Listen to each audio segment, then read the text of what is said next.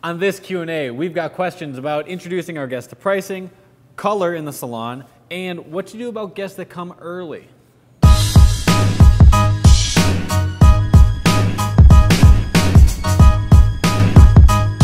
Ask away, it's F&F Q&A. Hey everybody, welcome to F&F Q&A 38. As always, I'm Benjamin J. Thank you so much for checking out the show. Super Bowl weekend. I hope everybody had a good time. Me and my friends, we had way too many Doritos. We made a mission to go out and get every flavor of Doritos possible, and that was a really bad decision, and I do not want to see another bag of Doritos, like, ever. In terms of the salon, we only have 2 spots left for our class with Carlos, so if you guys are interested in that, I would really recommend jumping on it, because once they're done, they're done. Yeah, I don't know. Anything else? Okay. This stylist asks, how do you introduce price point into the conversation during consultation? I feel like I always forget to talk about money for a service. It's important for us to not be afraid of price, okay? There's no reason for us to fear what the price that we're gonna say the service is, because the guest has already chosen that that price point is okay for them. And what I mean by that is, the guest has done their research, right? They've probably looked at other salons, maybe they've already been to see you before. They know what the menu scale is for the services. When I'm having a consultation with my guests, I don't generally bring up price point. I think that the type of clientele that we cater to is not so price sensitive that they are going to be afraid of something, but I will list out the type of services that we are going to do. So if I had a guest that was down for, let's say she booked for basic color and a cut and style, but my recommendation is that I'm going to add a highlight or a shine treatment, I would say that. I would say, okay, so, you know, Bree, today what we're going to do is we're going to do our color, a partial highlight, and a cut and style. I feel like at that point, I've kind of done my duty, and I laid out what today's experience is going to look like. If she wonders what the price is, she can ask back to me.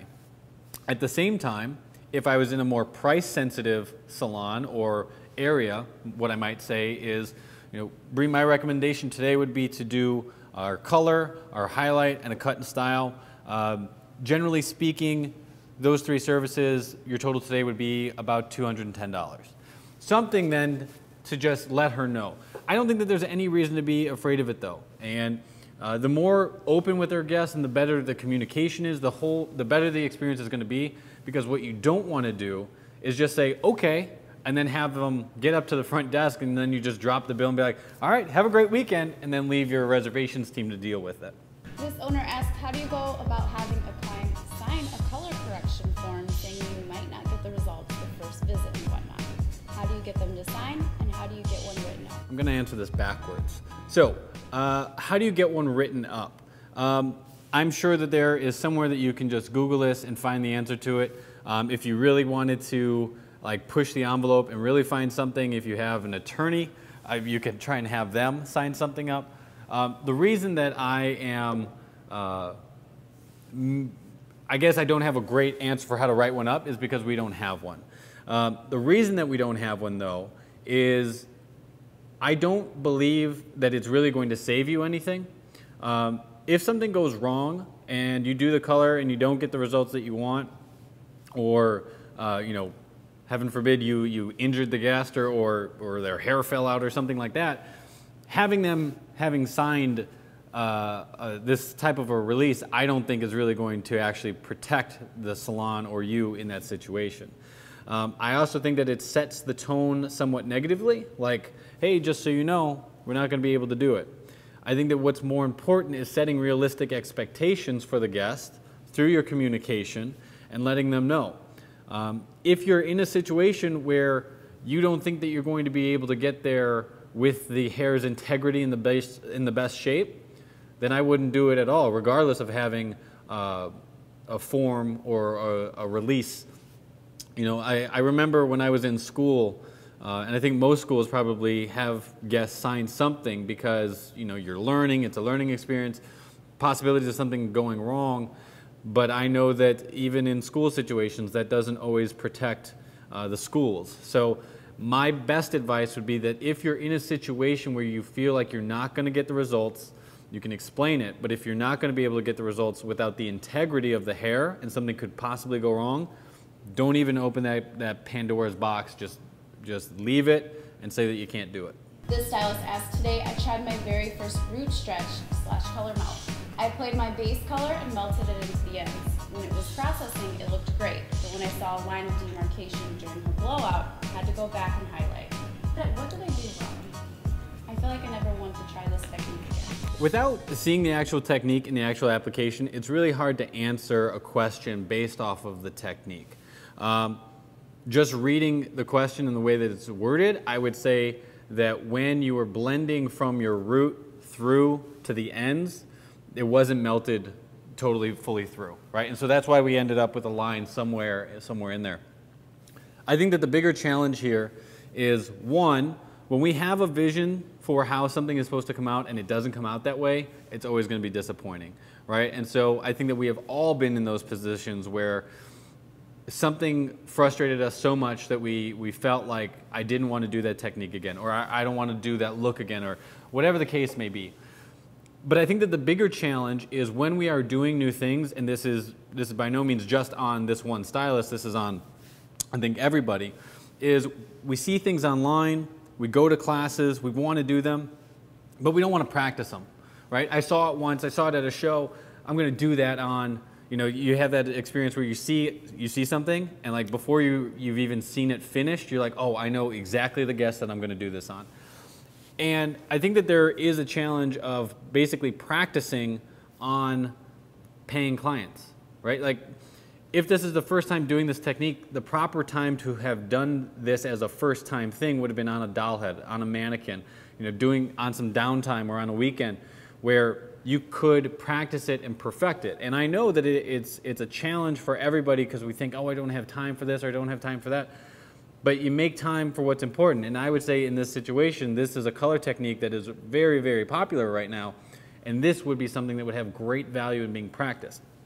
So, in terms of what went wrong, I don't have a totally clear answer for you. I would say that it didn't meld properly. But in terms of going forward, practice, practice, practice, and practice great things, and then you will eventually get the end results that you want to have. This owner says we often get to work 2 hours early to do team building meetings and just get stuff done. However, it is often cut short by guests who sometimes come in 45 minutes early. Is it rude to keep our doors locked until we open? P.S. We're on an upstairs suite so people can tell when we're in the salon. I'm very impressed that you're able to get in there and get your team in there 2 hours early to be able to do the team building and the meetings and everything that needs to be getting done beforehand. And that is fantastic. Is it rude to keep our door locked until we open? I would say it is not, to be honest. Like, if I need to get to Target opens at 10, I don't get to walk in at 9:15 and say I'm ready to buy or check in, or like I just needed something. I think that we often come from a service first mentality, and you know, we're looking at this in the situation of like, we don't want to give bad service, right? Bad service would be not letting the guest in the door. I think that part of the reason that the guests continue to come 45 minutes early is that they continue to get served 45 minutes early. So I would say there's a couple ways to tackle this. One, if you want to continue to let them in, I don't know if there is a separate area in the salon where they could hang out and then you guys could have your meeting removed to another side. That's one option. A second option might be, instead of just an open or a closed sign, maybe we have a third sign that says education in progress or team building going on. Something along the lines to let people know that there's a reason. Or get blinds so that people can't tell that you're in the salon. I don't know that you need to have an excuse as to why the doors aren't open. If you guys open it at 10 and people are there at 9:15, you're just not open yet. And so, you know, you might get some angry people saying, how come you didn't open the doors? I've been waiting. But if you just simply explain that we had things going on, that we weren't ready for you, hopefully they'll be able to see that. So This was F&F Q&A 38. I greatly appreciate you guys watching this episode. I would love any comments, any shares, and anything. If you have any questions, please drop them in the comments below. You guys are who make the show. And as always, you can follow me online. And please subscribe to Form and Function online as well. And we will see you on the next episode. Thanks.